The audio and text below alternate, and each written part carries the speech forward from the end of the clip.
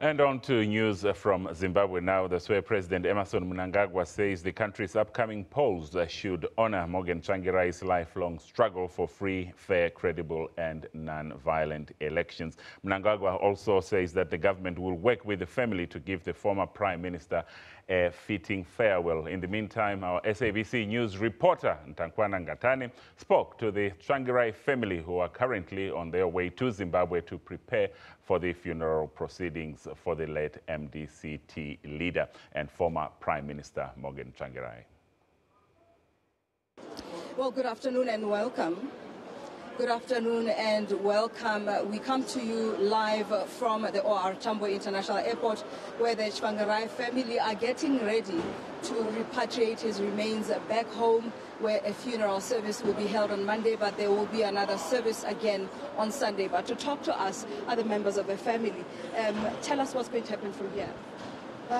From here, we're leaving for Harare on the 14:50 flight, so it will end approximately around about 1700 hours. And with me is the family members, as you can see.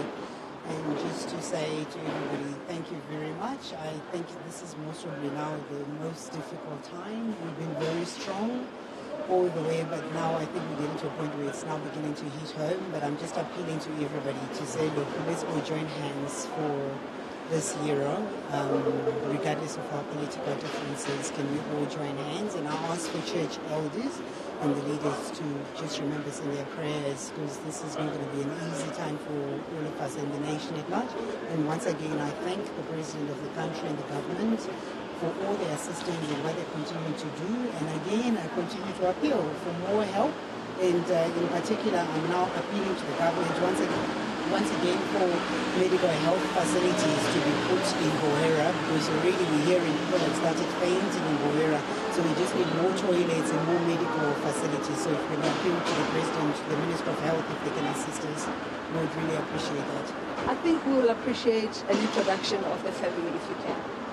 Well, to my left is Magogo. This is the former Prime Minister's mother, who's been by his bedside through this difficult times, and to the last minute we were all there by his bedside to the last breath he took. And she called him, and he opened his eyes, and she called him again, saying, "Morgan," and he says, And for her, she's got closure to that, and then he just slipped off very well. And to my right is one of his advisors, and next to him is the brother who comes after Morgan Tsvangirai, and directly to my left in the red dress is his sister.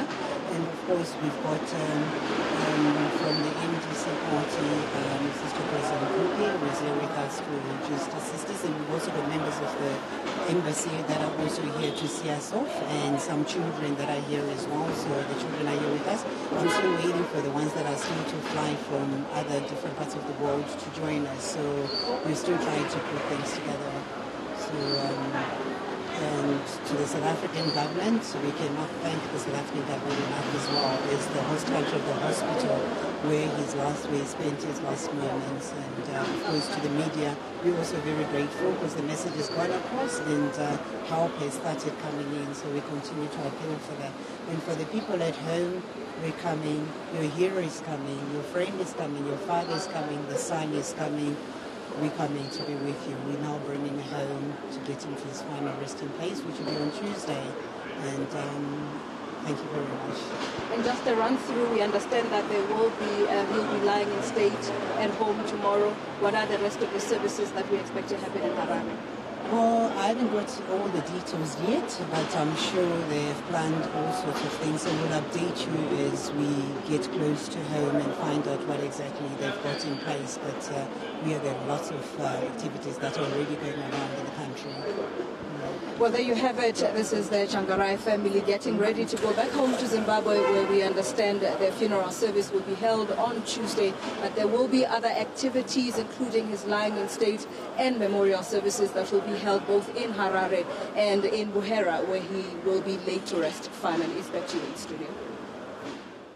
And thanks once again to our reporter there, Nthakoane Ngatane, reporting from the OR Tambo in Johannesburg as the Morgan Tsvangirai family prepares to repatriate the body of the late MDC leader.